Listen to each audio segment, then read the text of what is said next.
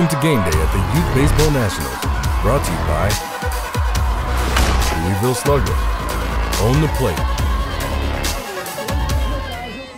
It's Dustin with Game Day with a very special announcement from Baseball Nationals in Myrtle Beach. Today we are announcing our World Series Grand Prize contest winners from our pin trading contest at each location.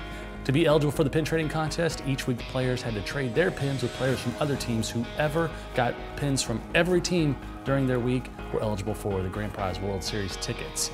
And now we're drawing for them, so without further ado, our finalists for Baseball Nationals Myrtle Beach World Series tickets are Caleb Punsack from the 13U Chaos Baseball from Montverde, Florida.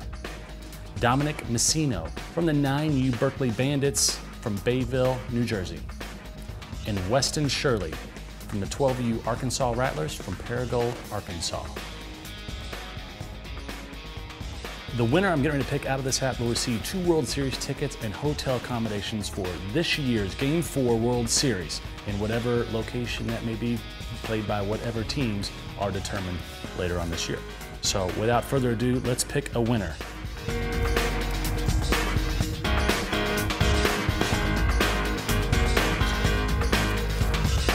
The winner for the Baseball Nationals Myrtle Beach World Series tickets for the pin trading contest is Weston Shirley from the 12U Arkansas Rattlers from Paragould, Arkansas.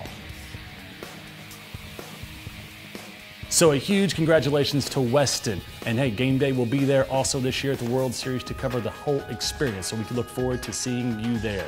As soon as those teams and location are determined, we'll be in touch with you, Weston. We can't wait to see you there. As for everyone else watching, for an experience like no other, including winning World Series tickets, go to baseballnationals.com for more information. I'm Dustin with Game Day, and you have to come here.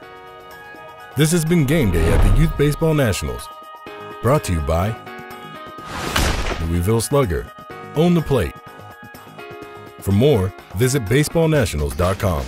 Like us on Facebook or follow us on Twitter.